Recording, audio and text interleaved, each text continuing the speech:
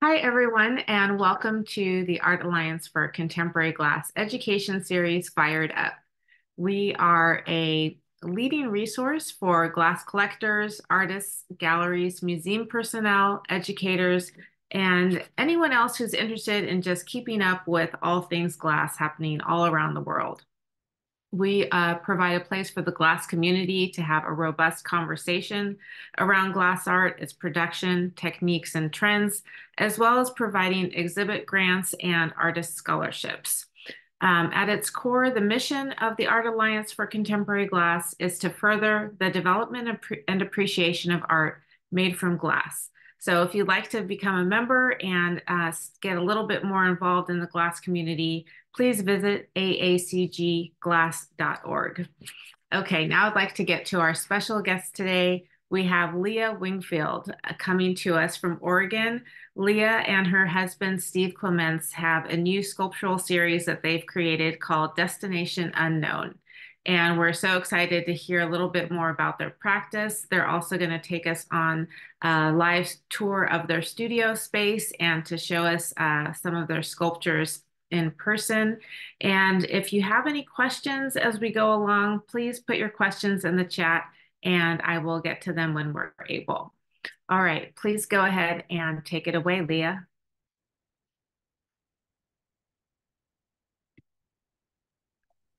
Okay, can you hear me now? Yes. Okay, great. Okay, so I'm going to go ahead and share the screen, right? And this took Demetra and I about 3 days to figure out, so wish me luck. But I think we got it. Okay, good. Okay, everybody. I'm not sure if you will see us, but Steve's going to pop his head in and say hello. And as I mentioned earlier, he's got a terrible cold, so he's going to be the man of mystery today. But he does exist. Say hello, Steve. Hello, y'all. Welcome. And I'll be in the background if you have any questions or not. And I just don't want to spread a bunch of Zoom germs all over the world. So I'll back off a bit. Okay, so welcome to the studio, and thank you so much for coming and spending your time with us. I have to tell you that this has turned out to be an unusual, serendipitous time for you to be here, because in addition to being able to show you photography, it just so happens that there's a lot happening in the studio, and I can't really think of a time when there's been sort of an example of everything that goes on in the studio for you to experience and see. So it also allows me to offer a couple of surprises for you. So stay till the end. And I also wanted to mention that you will see that on the photography of the photographs, I've noted the titles of each piece, so that if you have a particular question or interest, then you can just make a note and we will know which one you're asking about. So away we go. Today, I wanted to think about a couple of things that we don't normally get to show or talk about, which is as I'm saying, the alchemy of turning wax into glass. The wax is not something you get to experience. And it's, of course, where it all starts. And for me, is where I'm really doing all the work. And so I wanted to give you this experience. And then I'm also thinking about the alchemy of the weird seeds that start an idea. And so I'm going to give you some of those stories as well. So here we go.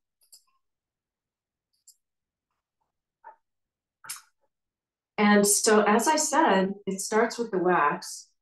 And Gertrude Stein said that in every masterpiece is a dose of ugliness. And that ugliness is the artist's attempt to say something new. And excuse me, you can see how that works. And the reason I work in wax is because I can take it directly into the glass mold. And the reason I do that is because I don't particularly like mold making. So I choose to just go from the wax original directly into the mold that will go into the kiln to cast the glass into. And that mold is plaster. It's arguably a riskier way to do things because I'm not protecting the effort by making silicone molds and mother molds and storing them. And, if something happens, which inevitably something happens sometime, somewhere, someday, then, it's one and done. And so one of a kind is quite true here. And certainly over the years, disasters happen, but, we've been at it a long time and they happen less and less. And when they do happen, it's amazing how long it can take us to figure out what the problem was because we've gotten so used to doing what we do that sometimes we can have a hard time identifying the problem, but eventually we get to it. When I'm working on the wax, this is where I'm having a conversation with myself. And this is where the piece is for me. It's not necessarily about me, but it certainly is what I'm thinking about. And I'm at stages like now, worrying a lot about, oh my God, this looks terrible. Am I going to be able to actually make it into something beautiful? I mean, am I going to miss it on this one? And after, over 30 years of doing this, it happens on every piece that there's that question and that doubt that, I just might blow it on this one. And so, you have to keep going. And so it's where I'm having the conversation with myself. I'm enjoying it. This is what I really love to do is sculpt.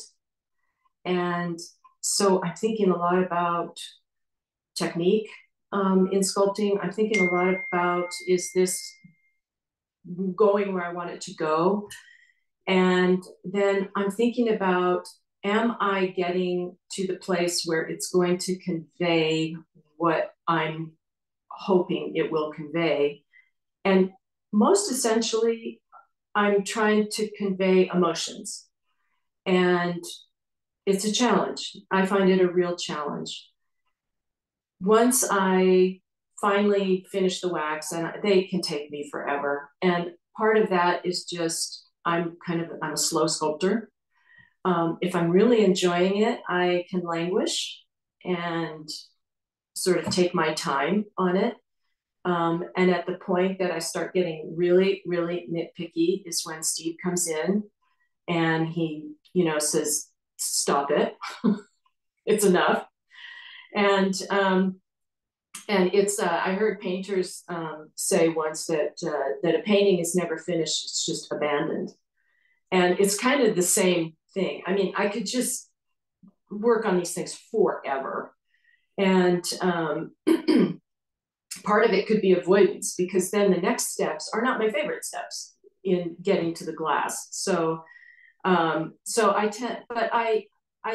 spend a long time on the waxes. I wish I could work this fast, but what we're observing now takes days and weeks sometimes. And this would be a dream to be able to work this fast.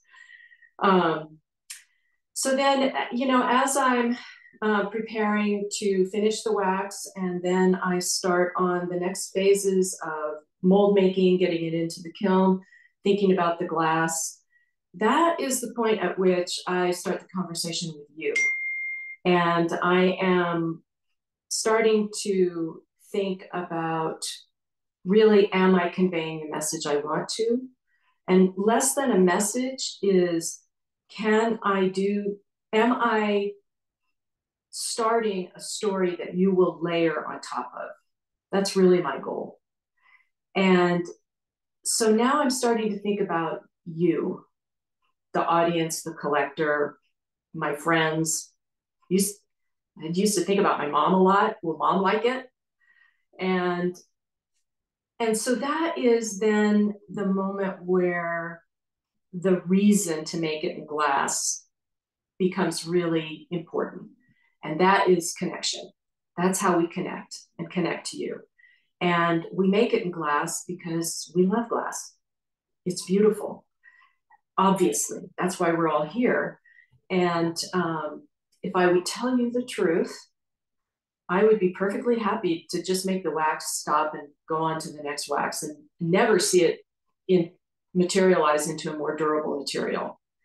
So my discipline has to be applied to finishing it into glass. And, what could be a better choice?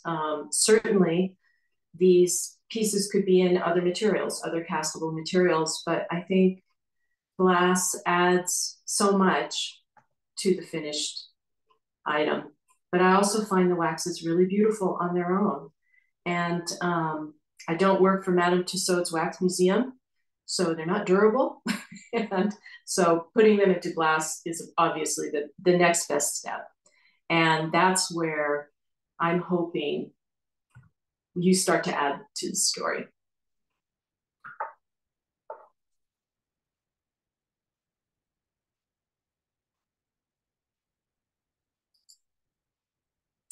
So now we start getting into some of our more recent series. And these title pages reveal just a moment of the weird seed that starts the idea. And so with this one of the inspirations for this series, the codependent series, was a really sore foot that I had. And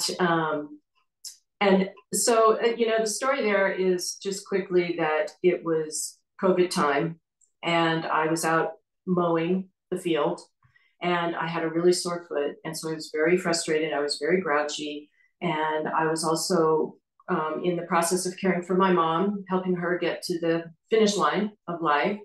And then we were stuck because of COVID and my foot hurt and I'm walking along and I watch my dog Blue running right along in step with me. And I think to myself, oh my God, I am so tethered that I mean, even my dog won't let me walk in a straight line.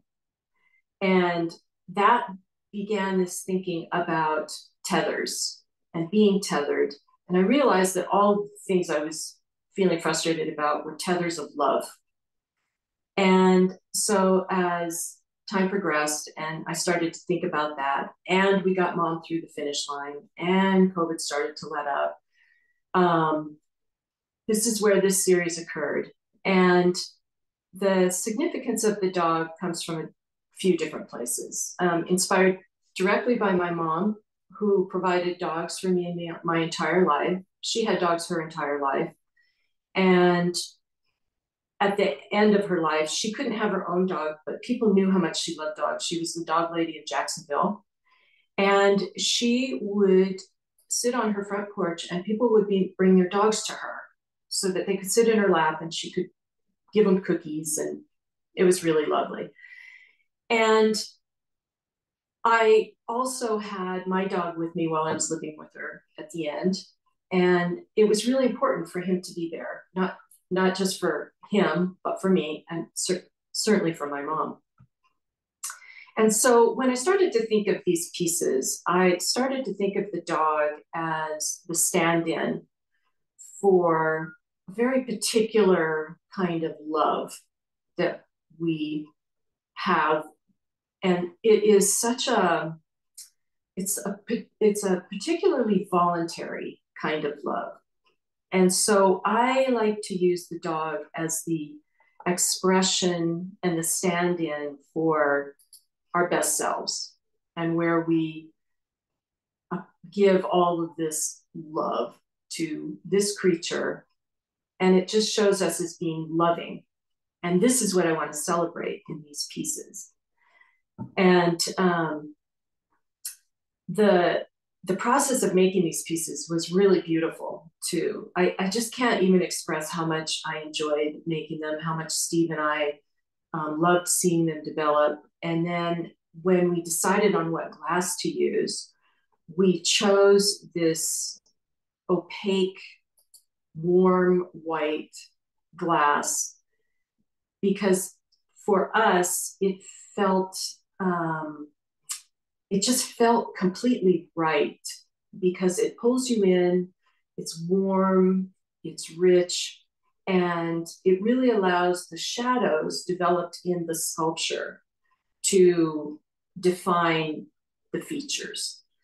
And then combined with these beautiful warm woods, we feel that they really, really express, all of this comes together to express the emotion that we're trying to get to in these pieces. And we just, I just have to tell you how much we love these pieces. They're so meaningful to us. I loved sculpting them so much. They were a great challenge. And the dogs, I mean, one of the best reactions I've had are tears. I've had several people start to cry when they see these pieces. And as an artist, I mean, that is one of the best compliments ever. And so these, and the titles try to express the feelings that we have when we just melt into these dogs. And when we melt into that feeling, that love, that emotion, it's just beautiful. This piece was sold in France, which I was really pleased about. And, how many times a day does my dog demand that I do this? A lot. Now, this piece is in a very special place right now. It was accepted into the exhibition, the Toyama exhibition in Japan. And that was very excited to be accepted into that. I think they had 750 applicants and they chose 60 for the exhibition, which will be in July. And it'll be at the Toyama Glass Museum. And, what an honor to be included. And it's a beautiful international exhibition. And I encourage you to watch for it because it's featuring a lot of artists from countries that at least I haven't seen represented very often. And so I'm really looking forward to seeing the exhibition. And it will be, it's live. So the piece is in Japan. And no news is good news where that is concerned after all the shipping. And so it's there. And it's a great honor to have Sharing Breath in Japan. Okay, next up, the Storm series. And the question there was, how do I get air in the hair? And so what we were thinking about here is I wanted to get in these busts, I wanted to get more action in the hair. I love the hair. I think it's really expressive. But there is kind of a technical issue, which is it adds a lot of weight. And so as we all know, that's an issue with glass because it's heavy. And so I have to be thinking about that as I'm making the wax because these are all solid. But I wanted more activity. I wanted to get some air in the hair. And so what we devised was inserting all of these shards of sheet glass into the wax and then casting the glass. We make the mold, we pour the mold around it, and then we cast the rest of the glass into that mold, and it captures and inserts all the shards into the piece. And it was it was really interesting to do. It was incredibly tedious. I mean, there's just like hundreds of these shards in there. Mm-hmm. But we really enjoyed it. I mean, we took our time with it. We really enjoyed it, and we were really excited by the idea and excited by the results. And so part of what we're considering here is they became about storms and they became about wind. And wind for me is a recurring theme and is an important one. For me, it's an important metaphor for just about everything. And it, for me, the wind expresses sort of the challenge of dealing with unseen forces. And it sets up the challenge of sometimes having to move against the wind, fight against the wind, the unseen force, the surprise challenge that's landed in life. And you have to push against it, and it makes things difficult. And you walk outside with a perfect hairdo, and the next thing you know, the wind comes up and you're stuck in it, and it messes up your perfect hairdo. And then you just have to sort of get on with it. The other side of wind is that if you're in a boat, a sailboat, and you have no wind, all you wish for is more wind. And our experience here is that we have these wildfires all around us in the summer, and the smoke drops in, and you don't want wind to whip the fire up. But then when the smoke drops in and it hangs, we're wishing for wind to blow it away. And I find that metaphor I think about a lot of times. It helps remind me that you have to hang in there and you have to keep at it. And when your hair gets messed up, you have to just accept it sometimes, even though you have the perfect coiffure. And so these pieces were very interesting to work on, and they are all about resilience, which is another theme that I tend to be thinking about in my work. And even though you might be on an off-kilter base, like on this piece, and your hair's messed up, you don't give up. You know, you're a survivor. We're a survivor. I'm a survivor. Steve's a survivor. And so these were started at, with that question in mind. How do I get air in the hair? This was a big one. Steve had to have shoulder surgery. So now what? No woodworking, no Steve working for a while. So that led to the Wild Dreamers series. And so the technical difficulty here was that we wouldn't be able to make mixed media, essentially. We wouldn't be able to include wood bases or steel or, the other things. And so we had to design from the point of view that it's only going to be glass. And so I started to think about dreaming. And these ladies came along to consider the freedom of the mind for wild dreaming. Why not? We use the key to express an open mind. We think of that. It's a symbol that we use often to think about having an open mind for wild dreaming.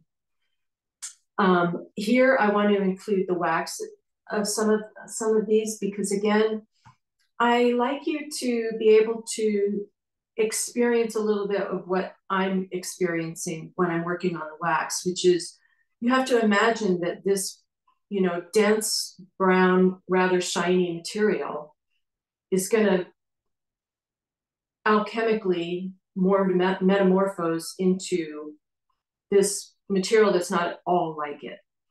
And so it's through experience, of course, but imagination that I have to be imagining how is this going to work in glass the whole time. and imagining what kind of glass will I use, and you know what's going to happen there. Where's the light going to fall? Where do I have to block the light? How will the details show up? There's all of these things in consideration. And I'm also at that time loving the wax, thinking the wax is beautiful itself. So I wanted to include the waxes so that you would have a little bit of that experience. You can now think and imagine in your mind what are the next steps. You know, how do we go from wax to glass? What glass might you see it in? And again, you know, we have the key as the symbol for an open mind. And I just wanted these to be a little bit of a reminder to dream and to open. And it's a reminder to myself, really, to just make sure I stay there. And then as Steve started to heal and he was able to start working again, we felt like we wanted to get back to bases, and I wanted to change the scale on these a little bit. And so we started to think about dreaming in a larger way, and we wanted to suggest where some of this wild dreaming might come from. And so we decided to start using some of these books, and then you'll see later some radios,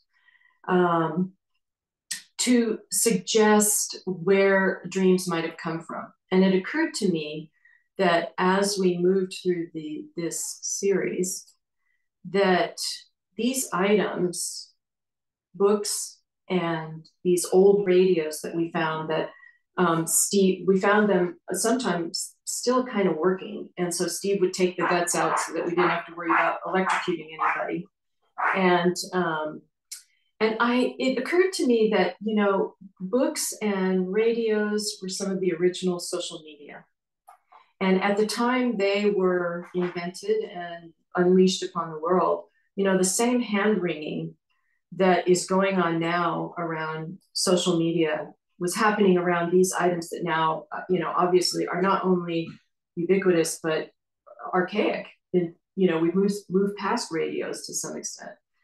And I found that really interesting. When we would choose books, we looked for old books, and we tried to choose books that refer to art, obviously, as you can see here, but we also chose travel books, and we found some really great old travel books. And now these books have all been connected to each other, and so you can't actually get inside of them. But what we liked about those ideas is, and put together here, is that we thought of the way books originally would bring the world to you and allow you to create dreams from that. We thought about how art would create and record ideas and events and bring those dreams to you. We used the hourglass necklace as a reference to moving through time. You can time travel with these ideas and these items. And then we also would use the compass as a symbol for moving through time, distance, and for searching in your dreams and searching for your true north, I think is what we do. And these were very, again, you know, really great to work on, really interesting, and opened up a little bit of a new scale for me. I really loved working at this scale, and still love working at this scale. And I moved through different scales. So that was one of the things that was exciting about these. And setting these busts on these items also was kind of a classic, almost interior design thing that I kept seeing. And that often, you know, you'll see busts that are set on top of stacked objects or books, and it just kind of had this natural feeling to it to develop them like this. So now we come up to the most current series that we're introducing. And here's another one that, you know, the weird seed for the inspiration. And it kind of literally is this feeling that I've just been having, you know, with all of the, I don't know, our own experiences in our life, and kind of this turmoil that I think we're all expressing and feeling right now, which is nothing new, really. I mean, I think back in life and I can't think when there hasn't been turmoil, but something about it is kind of slowing me down. And so I thought, you know, I just feel like I'm dragging my feet. And what these pieces do for me is, again, remind me about resilience and remind me about my own powers of resilience, and that you don't give up. And so this one, Itty Bitty Boat, is kind of where it started with, you know, here I am with this obviously ridiculously small boat and tiny oars, and I can't rely on it. And so, you know, how am I going to get there? Which is, we get there by picking the damn thing up and dragging your feet through the water and getting your skirt wet. And so, you know, that, and so it's, you know, that's where it starts. And what I'm trying to do with all of the work that we do is plant the seed of this story. And I don't want you to take my story home or our story home. I want it to be something that you can layer your story into. And when I'm making the waxes, I'm wondering, do you feel this too? Does this happen to you? Will this help you, you know, remember your resilience? You know, it moves on to this piece, Vines, where she's being threatened by being engulfed in these vines. And you can just take a look at her hand and see that she's broken the vine and she's on her way out. And I want to mention this beautiful glass, particularly, which is this very interesting, tricky glass. It's a lavender shift, is what it's called. And it's got this amazing party trick where it changes from green to lavender throughout the piece as you move around it. And where it's more thick, it's green. But the really crazy party trick is if you just put it under fluorescent light, it's entirely green. It's just fantastic. But we felt that this was a really good choice for this piece because it sort of grounds her in the earth. But then as you move up and the lavender begins to happen, then she is blooming. And we thought it was just the perfect glass for this piece. So you decide that you've had enough of all of this dragging your feet in the mud, and it's time to take flight. And she's kind of stepping off the cliff, which refers to taking risks. And you have a choice with that risk that, you know, you take flight or you fall. And taking risk is, you know, it's very important. We are in the risky glass biz. We're in the risky art biz. I take a risk with the waxes because they're ephemeral. I make all that work. I hope I've made the mold right, and then I melt them, and they don't exist anymore until they're glass. And hopefully the firing goes right and they become glass. And it's just a reminder that I'm a risk taker. We are risk takers. Life is full of risk, and there's a decision to be made to take flight. And I felt like this indigo glass was the perfect color for the moodiness of that idea. And then it suggests the sky to me. And then finally in this series is you don't have to go it alone. We're going together. And again, the dog just represents companionship. And this has a nice story already to it, which is it's been sold to a couple who are making it a gift to their daughter. And what that means to me, and what I love about that, is it now contains the dog, in particular, in my mind, contains the spirit of the parents and in this gift, and that it will go together with their daughter for the rest of her life and their lives. And this is exactly what I'm hoping for. And now when it goes into her life, she and her parents add their stories on top of this idea. And that's really what I'm after, what we're after with all of our work, is it just provides a scaffolding or a seed to add your story. And when people share their stories about pieces and their interpretations, it just completely enriches it for me. And we think that's important because if it were only about our story, or a story I'm making up with the wax, or that Steve and I have concocted, it's very difficult because we can't explain it to you all the time because we're not standing next to the piece. And so we think very carefully about editing to bring it to a moment in time that resonates with you, that then you take it and it's your story. And that's what we're always hoping to achieve. Sometimes yes, sometimes no, but that's always our goal.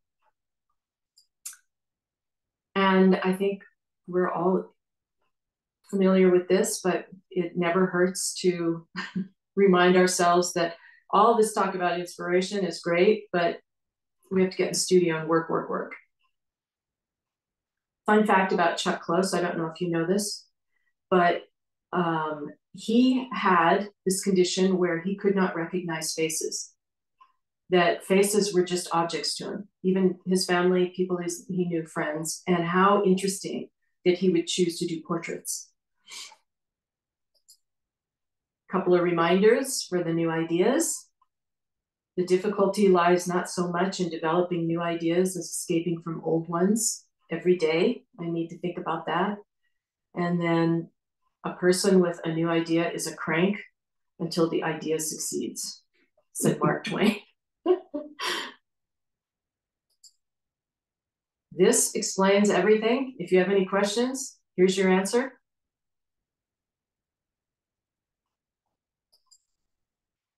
And collaboration, finally, is really what it's all about. And I started to think about that, and the collaboration for Steve and I is obvious.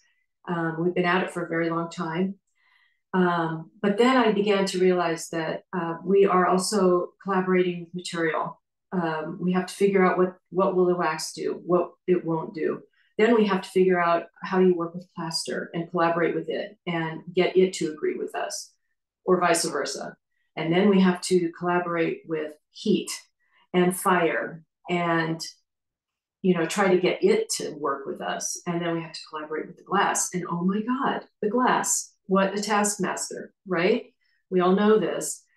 And then we have to collaborate with the rest of the world, with the collectors, with admirers, with the shippers, and I just began to realize what an entire world of collaboration this is, to just make, one thing to sit on a pedestal. And it made me more appreciative of that and of the effort and of everything that goes into it and all the people that are involved that we appreciate.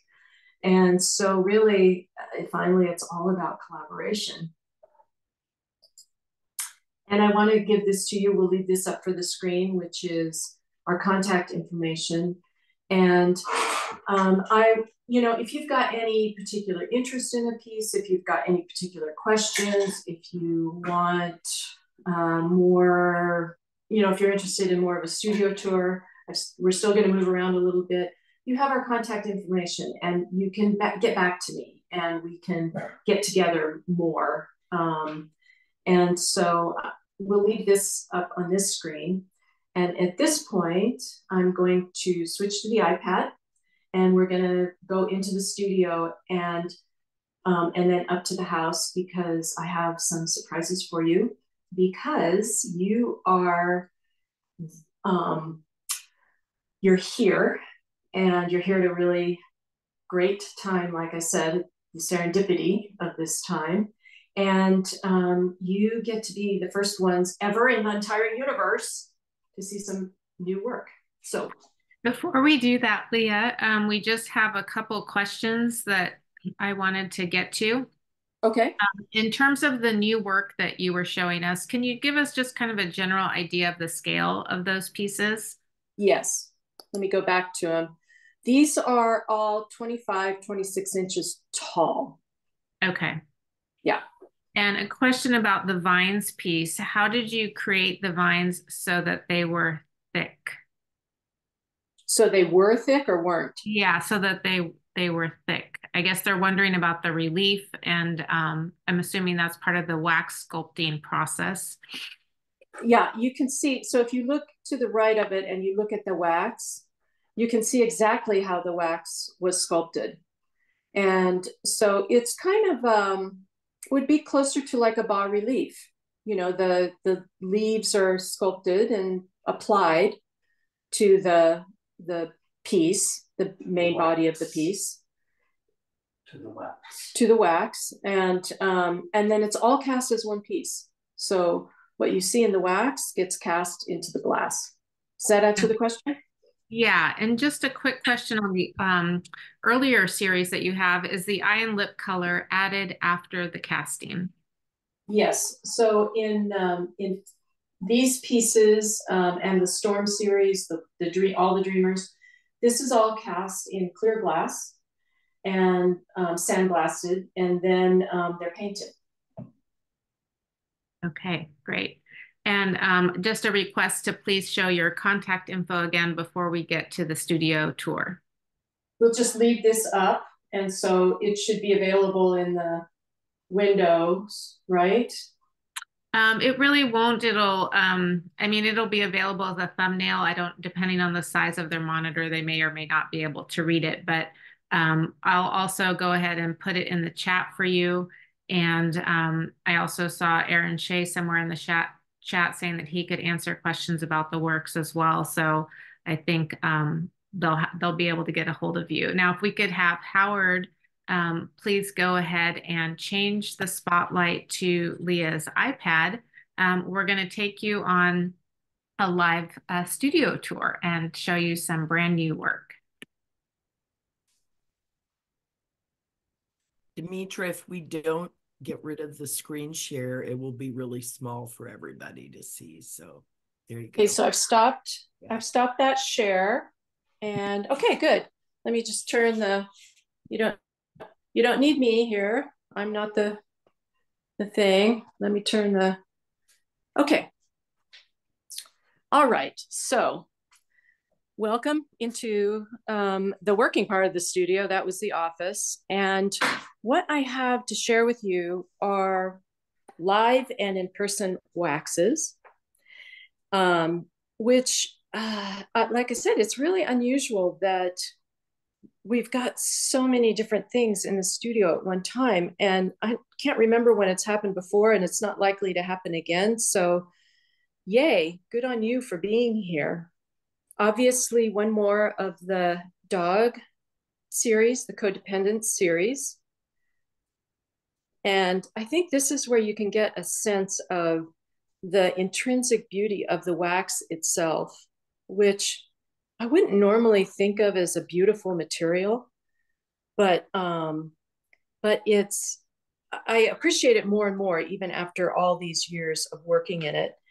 And this particular wax is a sculpture wax, and it is developed to be able to work like clay and carve.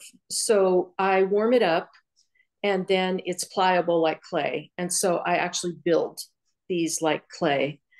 Then as it sets up, then it gets hard enough for me to carve, so I can work on it in both ways. And Oh, that was Steve saying hello. And then I steam the wax out of the plaster mold and recover it on top of a bed of water that that it lands on. And so I've been reusing this wax for over 30 years. Now, this is drum roll. These waxes are brand new, never been seen before. And it's a brand new series for this summer that I'm extremely excited about. And so far, we're calling the series Sky. And it's about launching. Again, freedom, release, dreaming, resilience, launching together. This one is about half finished. There's still a lot of sculpting to do, a lot of details to get in. And then this one is about 95% finished. And I'm so thrilled with the movement that can happen with these pieces. They're going to be solid glass and in color. And I can show you that it's actually a wedge shape. So we will get some beautiful variations in the colors, we hope. Now, this one, I will tell you, is going to be red amber, and which seems like an obvious choice to us as a very dramatic, passionate piece. So, it's exciting for me to be able to share these with you for the first time ever. And I'm hoping now that after a little exposure to the alchemy of turning wax into glass, you can imagine that transformation from this material to the future material. So now what we're going to do, excuse me, Leah. We did have a question regarding working with the wax. When you were showing us, for example, the video in the very beginning of your presentation where it was in quite a malleable state and you were able to really move it around and sculpt it to being in a more rigid state where you could carve it. Can you talk about how the wax shifts between those different states? Well, I just warm it up. And so if you look behind and against the wall, you can see a wooden box there with a skull on top of it. Mm-hmm. And we refer to that as the easy bake oven. And Steve made that. And all it is a box. And it's got a light bulb in it and and lined with aluminum foil. And then the wax, once I recover it from the water, Steve, could you grab a piece of wax there? Once I recover it from the top of the water, then I clean it and I just pour it into kind of cookie sheets and then reuse it over and over. And so then I just cut it in these smaller sections, stick it in the easy bake oven and warm it up. And then I can squish it and work it any way that I want to. I can also carve it. So as you can see, it stays hard. So if I need to do something from hard, then I can do that too. So it's very versatile. And like I said, it's most of this wax. I have to refresh it every now and then, but it was the original wax that I bought over 30 years ago. Does that answer the question? It does. Thank you. Great. Okay, so now take a little walk with me through the garden and quickly, and then we'll go up to the house for our final little surprise that we have for you. And you can see that it's kind of an overcast day in Oregon. Show blue. Oh, and my companion, Blue, say hello, Aw. is always, always, always, always next to me. I call him my dog tumor. I'll just quickly show you this bronze sculpture that's in our garden that we made for ourselves many years ago. And into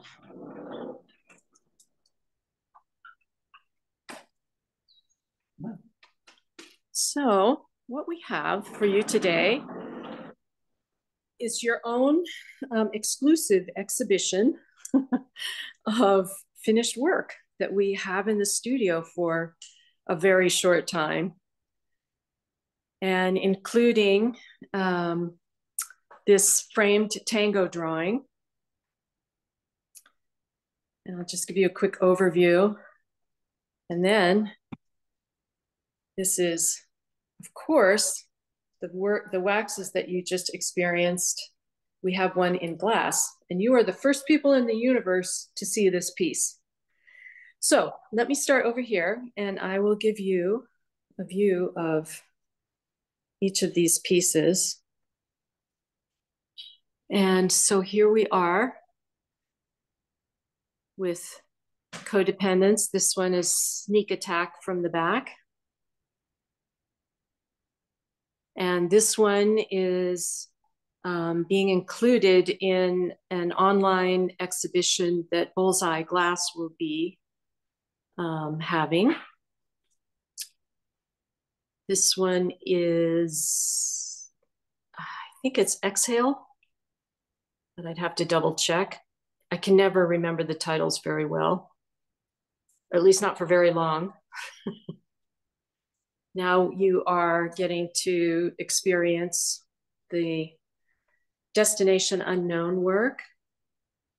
And this is cool because I can get in here and show you some of the details that, you know, it's hard to do in photography. And this is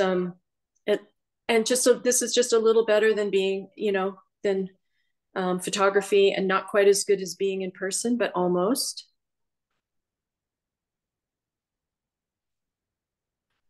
And here she is walking through the water. This is Vines. And this is this might help with that question about the application of the leaves. And so you can see that you get some color variation right in the leaves because of the places where they've lifted, I've lifted them off of the main body of the wax. That's what that variation is, so that they are standing proud. And I can't quite get around, but the vine, let me see if I can get around here a little bit, a little awkward, but the vine does continue around the back.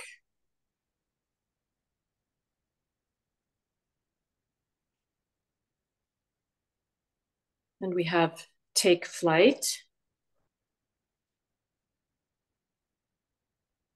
You can see a little bit more of the detail in the cliff that she's stepping off of, and this beautiful indigo glass. And then we come to Sky.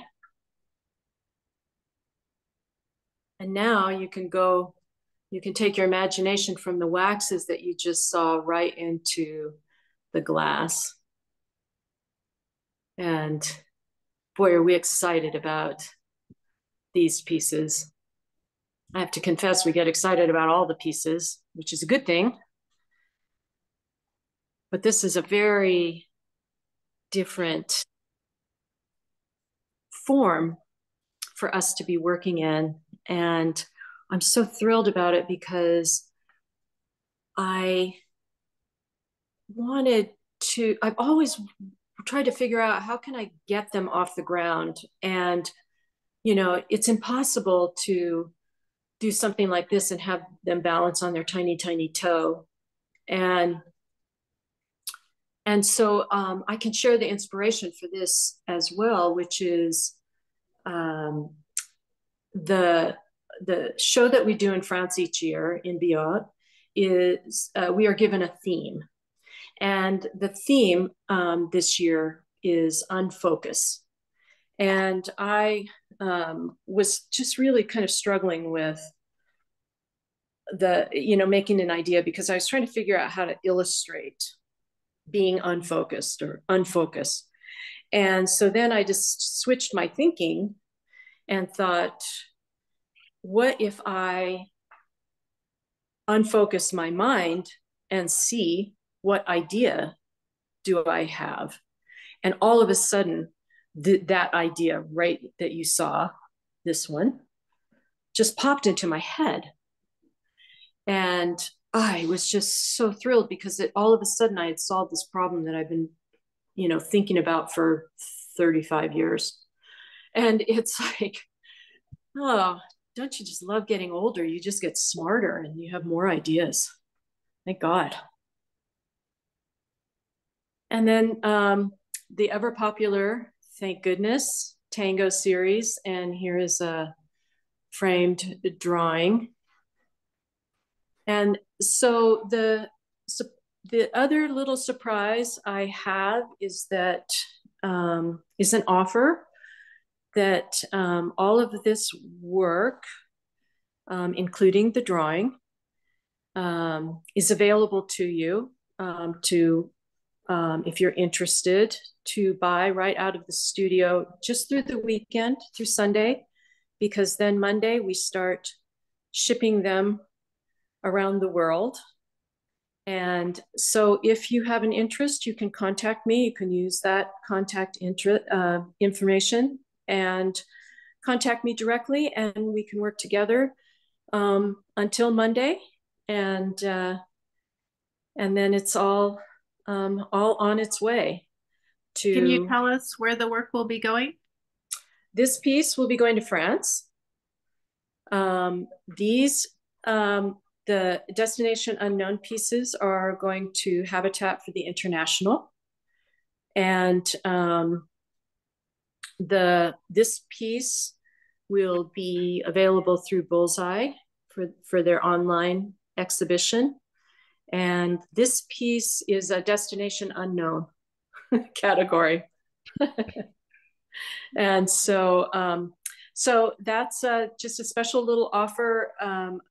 Boy, it's just so interesting for you to be here at this time with all of this to show you. I'm so excited. And, we just couldn't be more appreciative than we are of having you here with us, and your interest, your continuing interest. And, we couldn't do it without you. It's all about collaboration. Thank you so much, Leah. This has been a real treat for everyone to see the work actually live and in person there, and to see the beautiful way that the glass shifts in the light with the shadows and the color gradients. It's really stunning. So congratulations on all of the new work. A reminder that you can see this in person at the Habitat Invitational in the first week of May. And if you happen to be jetting off to France, you can also see her brand new sculpture at Biot, I believe you said, where that will be on display. Yes. So, Howard, if you want to go ahead and stop the spotlight. Okay. Well, thank you, everyone. This has been a real treat for us. Very special to see all of the new work that Leah is creating. I'm going to go ahead and stop the recording. And then after that, if you'd like to stay on and ask Leah some more questions, or just to say hello, you're welcome to do that. Thank you very much, everyone. Thanks, everybody.